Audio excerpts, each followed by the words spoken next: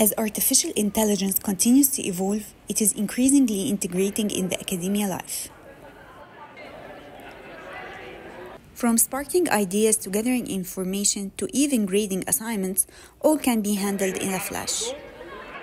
I use ChatGPT in almost all of my courses, especially for core classes where I need additional information on the topic أو أنا مش فاهمة the reading or anything.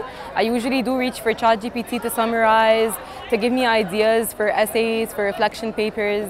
I use AI to brainstorm or understand certain concepts, whether it's in a chapter or a PowerPoint. I used it previously in a computer science course when I was stuck with a code, and I used AI to help me find that code.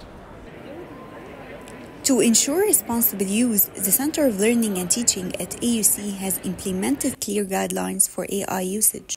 Right. So the guidelines, by the way, we worked on them as the Center for Learning and Teaching. The provost has guidelines as well, but the ones that we came up with, there were faculty involved and there were some students, my students in my own class, they were involved.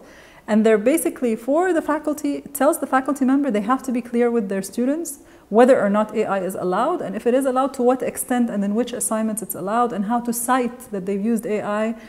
But students, what we tell them is, don't assume that AI use is allowed or not allowed based on what one professor does. Different professors will have different guidelines. You have to check with them before you use AI. When they use AI, they have to cite it, and we give them guidelines for how to cite that they've used AI.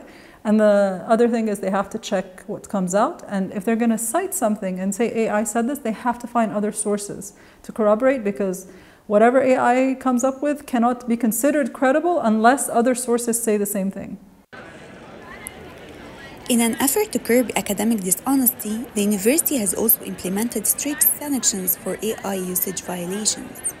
Artificial intelligence, since it's considered a cheating case, so normally it falls under level 3 in the sanction matrix that is published on the website. Level 3 sanctions might be reduced load or prohibition from taking courses, and deferred suspension, so the student might be on probation for 1 year if he or she violates the academic integrity rule or any rule on campus. He or she might be suspended for the following semester. So it depends whether this is the first time to use artificial intelligence. It falls under level 3A.